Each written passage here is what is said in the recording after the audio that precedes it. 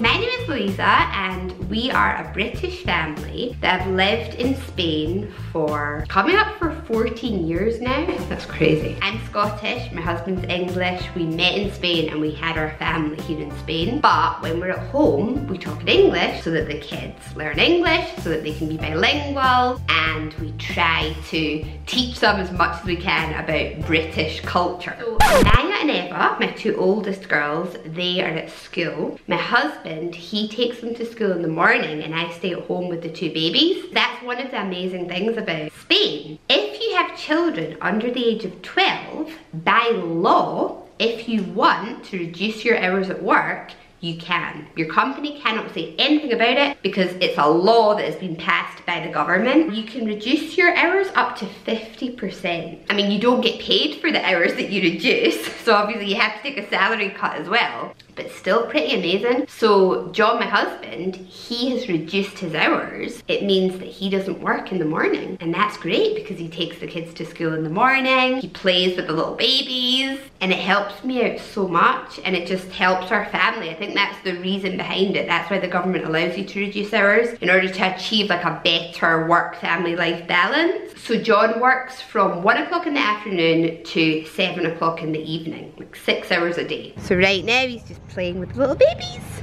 in the garden, spending some quality time with them. Anyway, I have just finished preparing lunch. I always prepare lunch before I pick the girls up because the girls finish at 2 o'clock. So that's like another thing in Spain. School is from 9 o'clock in the morning until 2 o'clock in the afternoon. And then at 2 o'clock in the afternoon, you can either pick your children up and give them lunch at home, or they can stay at school and eat in the school canteen, and then you can pick them up at 4 o'clock. The option of taking a packed lunch does not exist. So because I'm not working at the moment, I always pick the kids up at 2 o'clock, and they prefer it because it means that their school day isn't that long. It's only a 5-hour day, and they get to eat home. I save money because I'm not having to pay for school lunches. That's another thing that I love about Spain. The way things are, it allows you to spend a lot of time with your family. So like a true Brit, I'm gonna have my first cup of tea of the day. I have so much tea. I think I have like 5 or 6 cups of tea a day. I don't like the tea in Spain. They don't sell proper British tea. So I always get my mother-in-law when she comes to visit us to bring me loads of tea. Although in the supermarket, I did find some PG tips. They're really expensive. It was like almost €2 for 40 tea bags. But I've ran out of tea and I don't know when my mother-in-law can come because of coronavirus. So I bought them.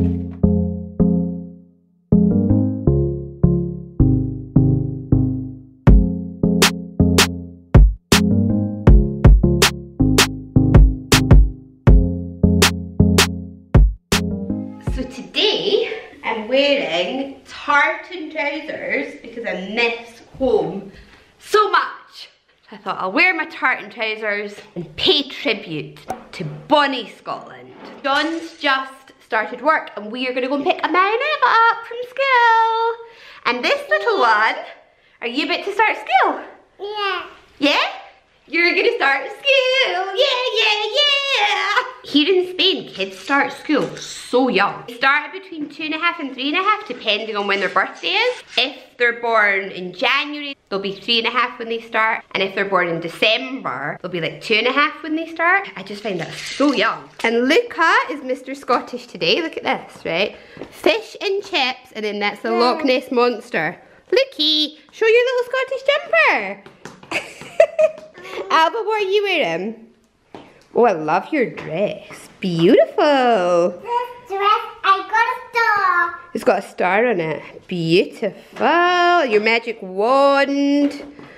All right, princess. Look at you. And it's still got a wand. I know you've got a star on your wand and on your dress.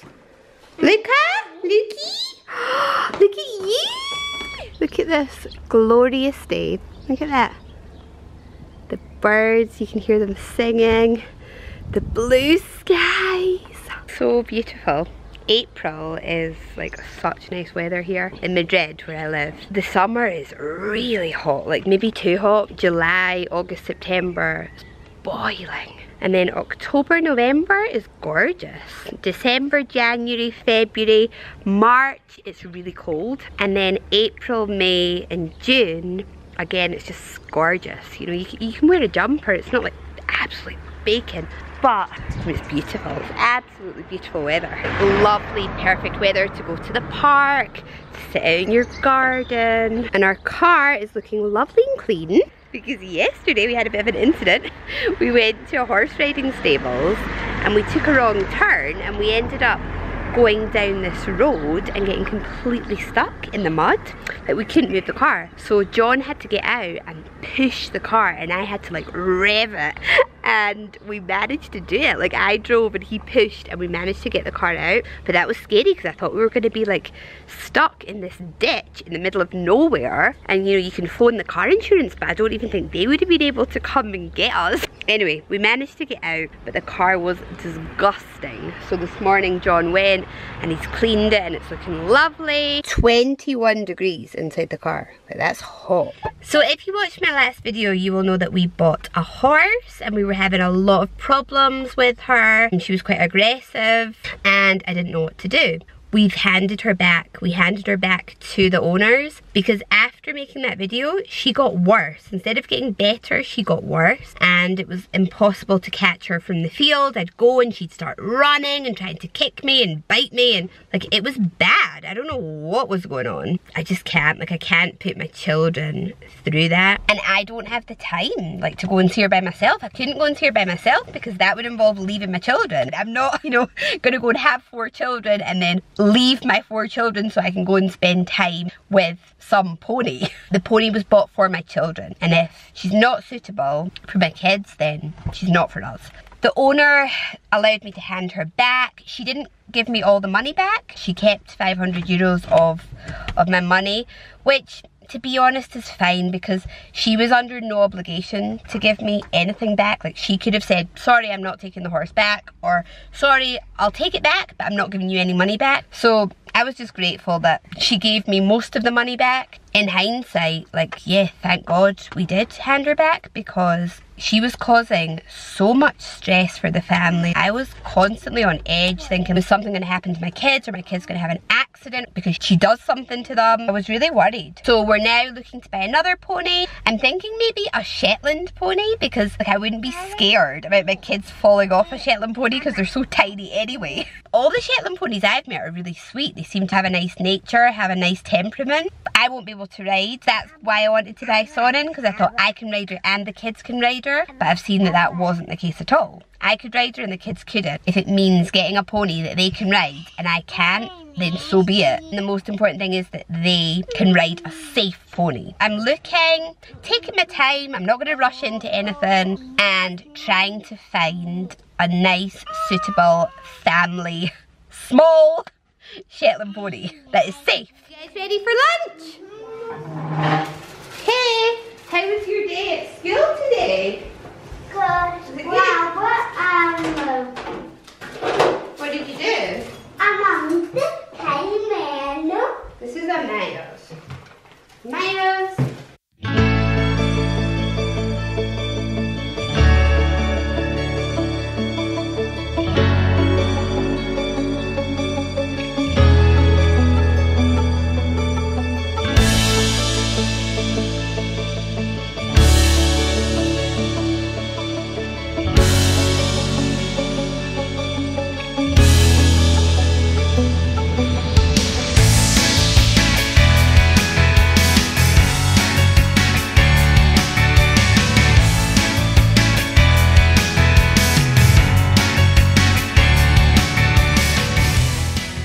Prepared their school bags because John takes them to school in the morning, but I get like their school bag ready, their snack, and I put their shoes and their coat out. And Amaya is doing her homework. She gets homework every day, every single day. She has to do like half an hour of homework, and she's only in primary 1. She's 7, but she's the oldest in the class. Like, the majority of them are only 6. The education system here is pretty demanding, I think, because, you know, they start school so young, like 2.5, 3. Infant school is not obligatory. So if you want, your kids can start school at like 5 or 6. But everyone does send them to infant school, because in infant school they learn to read.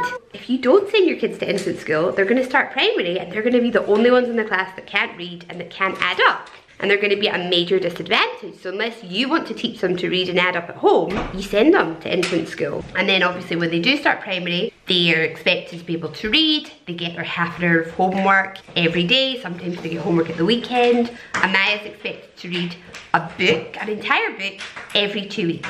So we've ran out of books now. We don't have any more books, so we need to go to the library and get a new book for her. It's a lot. I feel like a lot is expected of these little ones here in Spain. My favourite time of day. Kids have had lunch. We've done Amaya's homework. This one is getting ready to sit down and watch some TV. This one is asleep. Love him to bits, but also love it when he sleeps. Amaya and Eva are upstairs playing in their room, and I'm just gonna sit down and chill, have a cup of tea, probably look at some ponies to see if there's any ponies for sale. It's my favourite time of the day. Okay, I think I just found a pony. It's so cute. And here's me like, oh, I'm gonna really take my time. I'm really gonna take my time. And I just found another one. Oh, I don't know, it depends on John. It depends if John agrees to get it or not. The next video might be me showing you another pony. Oh my god, I am completely nuts. This is what happens though, you know. Coronavirus, you can't do anything. You can't go anywhere. So I decided to buy ponies. Because at least you can go and see ponies, you know. Oh goodness me.